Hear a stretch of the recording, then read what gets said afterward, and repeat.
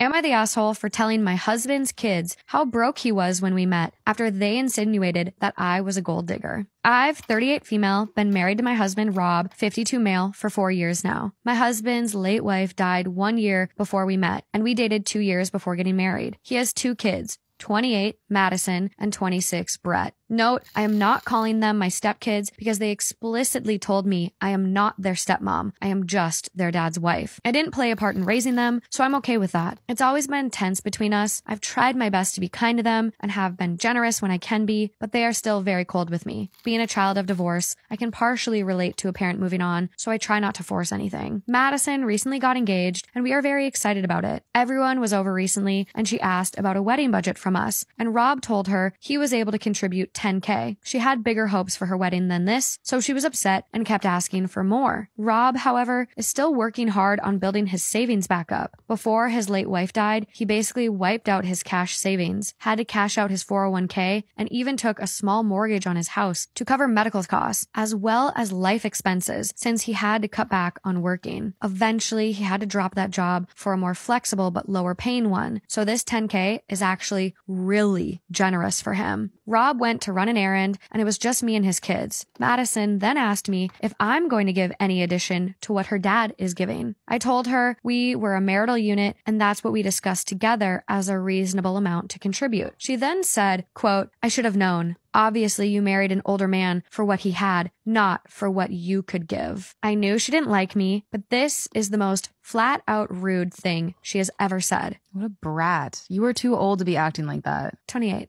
ma'am. I kind of lost it and said, quote, "Excuse me? Who do you think has been paying the second mortgage your dad took out to pay his debts?" Truth of the matter is, I make more than her father by a large margin. I have no debt and have been paying 70% of the household bills the whole time we've been married. The $10K we are giving her is available because I've been able to subsidize her father's living expenses for the last few years. Did she tell her all this? I hope so. I made it clear that not only am I not a gold digger, I am literally wealthier than my older husband. She called me stuck up after this and stormed out. Then she called her dad later and said that I told her that I blamed her mother for being sick for her not having a better wedding budget. I told him what happened and he was mad at her, but also said I shouldn't have shared his financial details with his kids.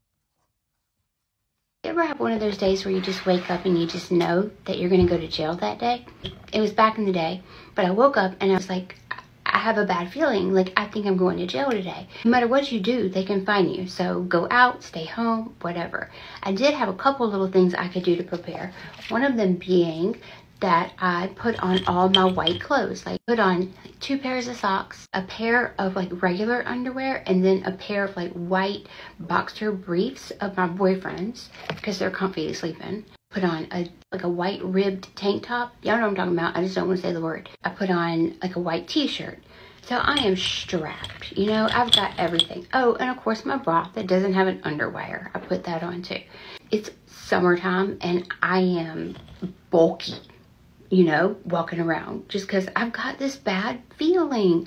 And like, I think I did know that I had a bench warrant out on me, but I had had a run-in with the cops before.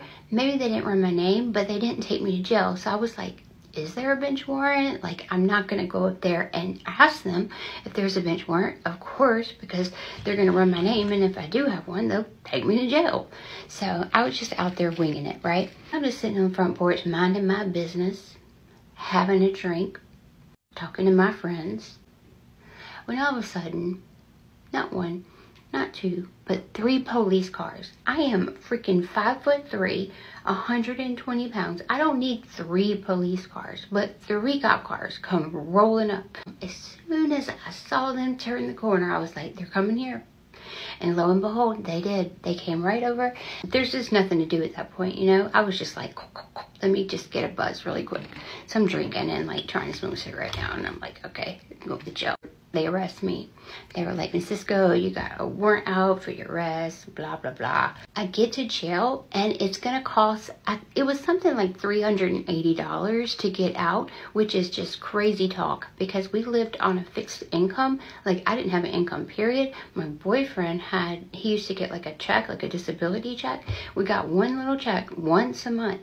Of course, though, still, when you're in jail, you become a hustler. And I'm freaking calling every single person I know. I'm calling my grandparents, my mom, my dad, like different men that I had entertained. Like, I'm calling everybody and trying to get out of jail. I can't even call my boyfriend though because he doesn't have a phone that can collect calls. So I'm not even talking to him, and I don't even know if he's out there like trying to get me out. I don't know what he's doing. He could just be kicking it. And I finally talked to this guy and I was like, will you please, please, please get me out of jail? I promise, like, I will pay you back, you know, yap, yap, yap. Well, he's hemming and hawing. This was on like a Wednesday, and he didn't do it on Wednesday. And Thursday rolls around and nothing on Thursday. So here comes Friday. And once like 5 o'clock hits on a Friday, you're saying the weekend. At least in my jail, you couldn't get out on like a Saturday or Sunday. Even if somebody paid your bond, like, because it was a bench where it had to be paid like at this courthouse, and it was only open during regular business hours. So I am just looking at the clock and watching it. 3:30, 4, 4:30, 4:45. And by this point, I'm like, I'm not going home. And I tried to like read a book and like just get my head out of it. I look at the clock, it's 5 minutes after 5. And I was just like, crap, like I'm literally not going home this weekend. I kind of just sit there and I'm in my feelings and feeling sorry for myself. And like, maybe I can just go to sleep again for another like 23 hours. And about that time I hear, Cisco, roll it up. The best words that have ever been spoken. Now, remember I told you guys I had all that white clothing on? People come running to my room, and that's what they did. They would come and see what you wanted to part with, because you could theoretically get out and get everything that you wanted, because you're a free person. I start stripping things off. You know what? You can have my underwear, boxer briefs, socks, bra. You can have it all. But I needed something to like leave in, because I'd literally been wearing the tank top and the white t-shirt. So I took the white tank top out. No bra, no underwear, no socks. I don't even know who's going to be there to pick me up. I walk out and nobody is there. Nobody is there to pick me up. I am out there in this parking lot in like cut off jean shorts and a white tank top, no bra, just out here. How did I get out? I walk across the street to like the gas station. Like, I didn't have a cell phone. I had no way of getting in touch. So I finally bummed a phone from somebody and I asked them if I could call my boyfriend. And I called him and I was like, what's up? I'm out of jail. And he was like, what? I'm on my way.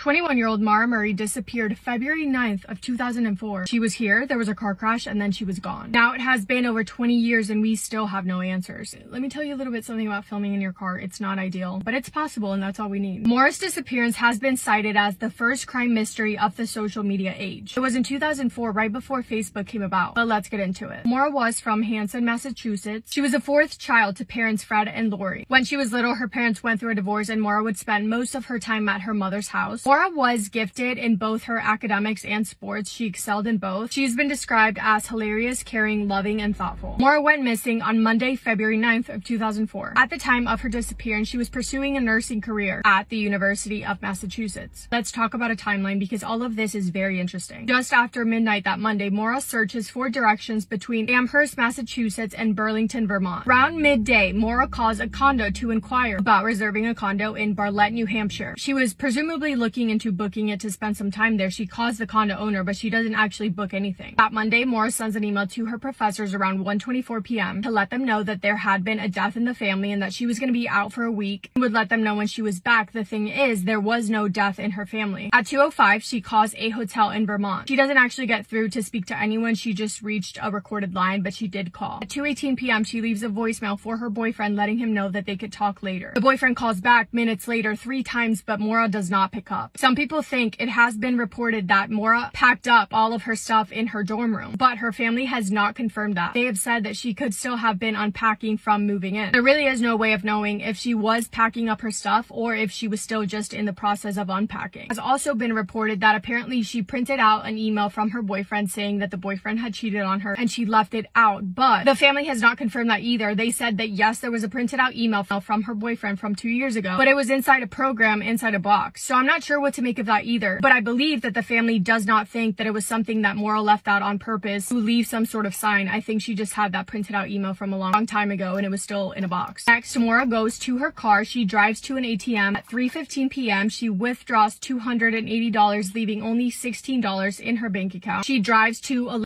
store. She spends $40 there. She gets back in her car and starts driving north. At 4:37 p.m., Maura makes the last phone call that she would ever make. She called to check her voicemail, which back then in 2004, you had to call if you wanted to check her voicemail. So she didn't actually call anyone. She just called to check her missed calls. From 5 to 7:30 p.m., there was no activity on her phone. Just after 7:30 p.m., a woman who lived in the area called to report a car accident that she heard from her house. The car had lost control and slipped off of the road. It was Maura's car. That woman and her husband looked out the same window that night. Initially, the woman said that she thought that she saw a man in the car, but I don't think the husband ever thought that he saw a man in the car, and I think since then the woman has changed her mind and she isn't sure now if she did see a man in the car or not. Soon after that, another local resident, a bus driver, sees the car on the side of the road. The bus driver approached the vehicle where he saw Maura. He described her to be shaken up but not visibly injured. The bus driver tells Maura that he's going to call the police for help. It has been said that Maura asked him to please not call the police. She informed the man that she had already called AAA, and Maura did have a AAA membership.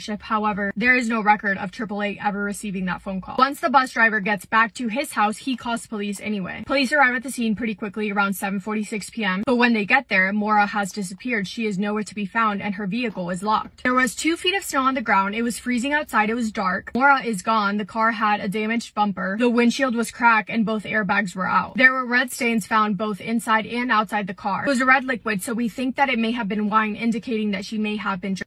It is also believed that Maura took some of her belongings with her, but not all of them, because inside the car were books, gloves, makeup, and jewelry. But she did take, presumably because they have never been found, were items such as her cell phone and her card, debit and credit card. Inside the vehicle were so many things with Maura's name on it. It was easy to identify the driver of the car. However, Maura's family was not notified of her disappearance until that next Tuesday. Authorities got a hold of one of Maura's older sisters, leaving the entire family confused. Why did she leave school? Where was she going? What could she have been doing in that area? Why did she leave the car there with some of her stuff inside? And most importantly, where is she? Nobody had a clue, and the family was left in a panic and honestly frustrated because the family saw the time between when the car was found to them being notified as a missed opportunity. The first search did not happen until that next Wednesday, 36 hours after Maura had been gone. That time would have been the most crucial time. The most important minutes, the most important hours, the time that would give us the most answers. It seemed like authorities just decided that they thought that Maura left on her own accord, but the family thought otherwise because nothing made sense. Also, another weird thing, when the car was towed, it was taken to the personal garage of the tow truck operator. We don't really know why, but that's weird. 48 hours into the disappearance, Maura's father arrives in the town that she went missing. He heads directly to the police station, expecting to join a search party, expecting for the ball to be rolling, for things to be happening, only to find that the local police station hadn't really done anything at all. Eventually, law enforcement did authorize the search party and search efforts officially began. Tracking dogs were able to track Maura's scent 100 meters down the road, but then eventually lost the scent. Now, Maura disappeared just days after Facebook had launched. The family wanted to take advantage of this new social media to put Maura's name and face out there. And having social media was a great thing because it brought so much awareness and engagement from people who wanted to help, but at the same time, then and even now, as we know, social media can spread a lot of misinformation, a lot of theories that could have the opposite effect on the case. Days passed with no new information. 10 days after the disappearance, the FBI joined the search and it quickly became nationwide. They were searching on foot, on helicopters, with tracking dogs, cadaver dogs, with no luck. On July 1st of 2004, the first search was conducted with no snow on the ground. The search included state troopers, rescue personnel, and volunteers. They were focusing primarily within the radius of the car crash in hopes of finding any signs of Maura, any of her belongings, or anything at all that could point them to where she could be. But absolutely nothing conclusive was found. Days turned into weeks, turned into months, turned into years. Maura Murray went missing in 2004. In February of 2019, 15 years later, cadaver dogs alerted to a house near the crash site, indicating that something was likely buried underneath that house or in that basement. A team of over a dozen authorities went to the house to dig up the area underneath the basement, feet into the ground, and they found absolutely nothing. This was heartbreaking for the family, for Maura's family, for her dad. The dad, you can see the pain in his eyes from years of fighting his hardest to get any sort of closure and of being unsuccessful every single time. That family has done everything, at times even more than authorities. They have put every ounce of energy in their bodies into finding their loved one, and they haven't, and it's devastating. In 2001, human remains were found in Blue Mountain, around 25 miles from where Maura's car was found. The family got hope once again, only to be let down once again, because it ended up leading to nothing. I've heard one of Maura's older sisters, Julie, speak from her point of view, or what she believes is that Maura got into a vehicle, and whoever she got in the vehicle with did her harm. Julie does not think that Maura did anything to harm herself. And the reason why a lot of people don't think that Maura did anything to harm herself was because there's no body. If Maura did something to unalive herself or harm herself, surely after 20 years there would be something, some sort of sign. Her sister Julie has said, quote, "I do believe the case is solvable. We just need the few puzzle pieces that are missing." Maura's father has said time and time again, quote, "We will be taking you home soon, kid. I say it all the time and I mean it every time." There are so many theories and so many different opinions on this case. I want to know what you guys have to say. I mean, it really is just the most bizarre thing to me when someone goes missing. I have said this before, but think about the amount of people there are in the world. Again, how can not one person know something? Somebody knows something. Just recently, Maura's sister Julie has started a podcast. It's called Media Pressure, The Untold Story of Maura Murray. Julie takes control of the narrative and she breaks down the case from her perspective.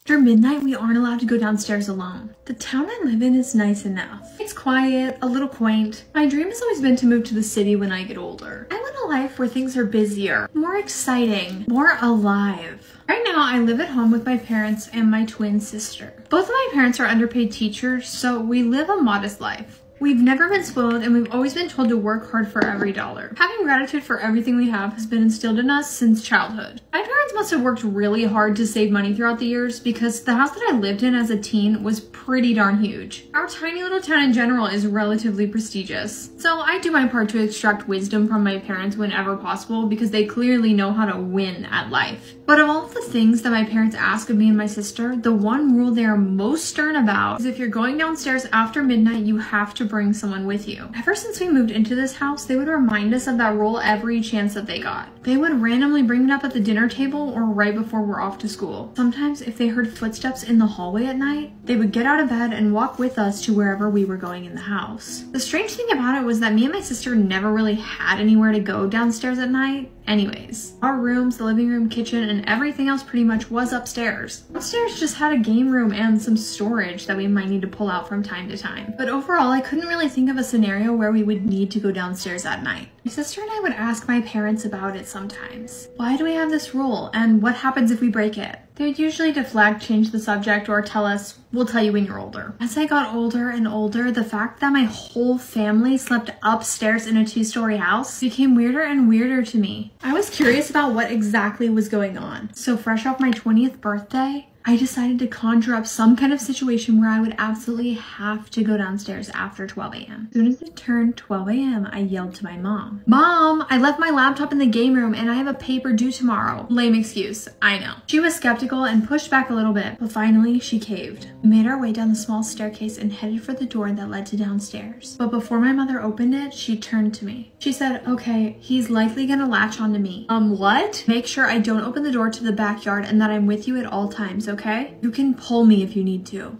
I thought she was kidding. She opened the door. Our downstairs area has another small living room, a small kitchen, and a hallway that leads to the game area. I had accidentally left my laptop in the game area, so when we entered, I immediately turned toward the hallway. I thought my mom would follow me. Instead, I saw her just standing there. She was shivering and jittery. Her gaze was fixed on the window in the kitchen. It's a big window with the blinds usually pulled up, and it looks directly into our backyard. I looked at my mom confused, and she continued her uninterrupted stare. Slowly, she started walking towards the door to our backyard. I started to ask, "Mom, what are you?" And that's when I saw him. He was pressed against the window from the outside. His face was obscured by the darkness, but I could see his eyes. They were wide open, wider than eyes should go. My mom just continued to walk towards the door. I grabbed her as hard as I could and pulled her back, all the way back to the staircase that led upstairs, and then I closed the door behind us. It took my mom a minute to snap out of it.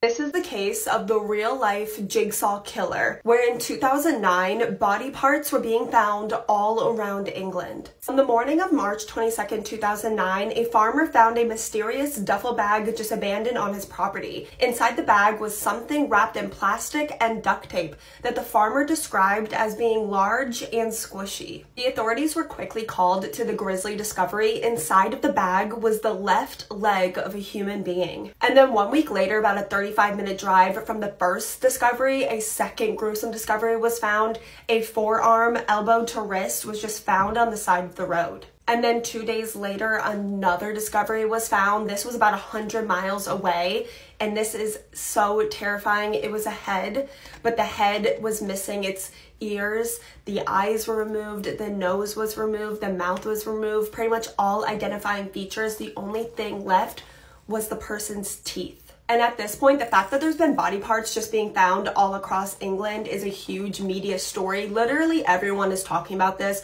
There's mass panic for everyone throughout the UK. They are living a real life horror movie. And this is really horrific and wrong. I'm really gonna piss a lot of you guys off, but at this point, the media starts referring to the victim as Jigsaw Man because he was missing so many pieces. And about a week later, the right leg was found about a mile away from where the left leg was found, and this leg was also wrapped in plastic and duct tape. And then 4 days after that, a suitcase was found abandoned in a ditch. And just imagine the fear of walking your dog and finding this after weeks of people finding body parts in bags, and then you just see a suitcase abandoned in a ditch. And what really gets me is that everyone just keeps opening these bags that they're finding, even though it's been spread all across the media that people are finding body parts in bags. Could not have been me. If I found a suitcase in a ditch and people have been finding body parts all across the country, would not have opened the bag. But the man that was just walking his dog and found the suitcase did open the bag. Inside the bag was a torso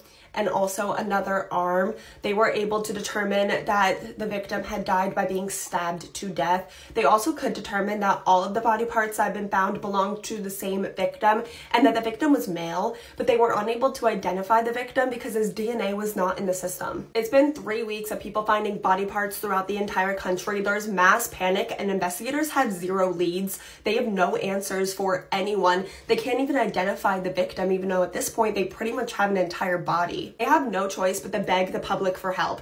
Does anyone know of a man in their life, a loved one that has been missing for about a month? They end up getting a lot of leads of people thinking that maybe their loved one could be this potential victim, this jigsaw man. But none of the leads were really panning out. Either the height would be wrong, the person would have identifying tattoos or different identifying markings, the race would be wrong, how long the person had been missing didn't really line up. Until they got a call from a mother whose son had mysteriously disappeared about a month ago, and that man was named Jeffrey Howe. See, Jeffrey was the kind of guy with a heart of gold who was constantly keeping in touch with his friends and family. So when he just randomly went MIA for a month, people were really concerned. So investigators went to Jeffrey's house to see if maybe he's there, if there's any leads. While Jeffrey was not there, there were 2 people living in his house. Inside of the home was a 38-year-old man named Stephen Marshall and his 21-year-old girlfriend. Stephen introduced himself as a co-worker of Jeffrey's, and he said that he had been down on his luck, so Jeffrey allowed him to live with him rent-free until he got back on his feet. Stephen and his girlfriend also did not seem concerned at all that their roommate had been missing for a month. They never reported him missing, tried to find out where he was, and they also said that they had no idea where he could possibly be. Stephen and Sarah were both brought in for questioning, and both of them were being seriously uncooperative. They weren't asking any questions, but that was fine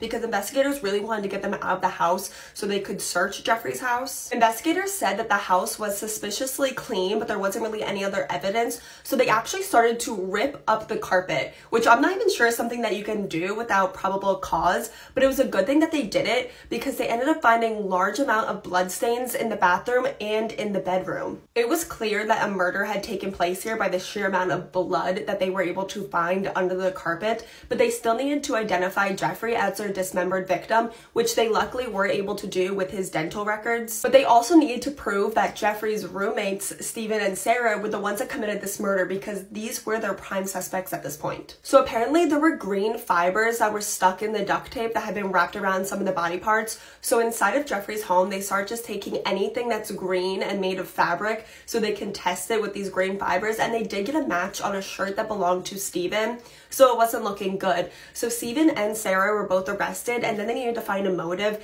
and they quickly found one, which was money. In the days after killing Jeffrey Howe, Steven and Sarah sold a lot of his belongings and also were charging things on his credit cards. So through the money that they got from selling his belongings and also the charges on his credit card, Steven and Sarah stole about $5,000 from Jeffrey. This is a man that let them live with him rent-free, and he lost his life for $5,000. That was all Jeffrey Howe was worth to these two evil people. And Steven and Sarah, who were boyfriend and girlfriend before this, tried to turn on each other, blame the other one, said that the other one killed Jeffrey, but eventually they both did plead guilty for their roles in this crime. Before their sentencing, both Steven and Sarah were given an opportunity to address the court, speak to the judge. Most people use this opportunity to apologize, show remorse, even blame their actions on their terrible childhood, but that's not what Steven does. Steven just gets up and says, "This is not the first time I've done this before." I'm assuming that he just wanted to clear his conscience or something, because he just gets up and admits to the court that he had previously worked for a gang, and his job in the gang was to dismember and dispose of the gang's victims. Steven was sentenced to life in prison with a minimum of 36 years, and Sarah was sentenced to 3 years and 9 months, so she is out right now living as a free woman. Am I the astronaut for refusing to cover my coworker's shifts after she called me lazy for not having kids? I, 28 female, work full-time in retail, and as anyone who's worked retail knows, it can be pretty exhausting.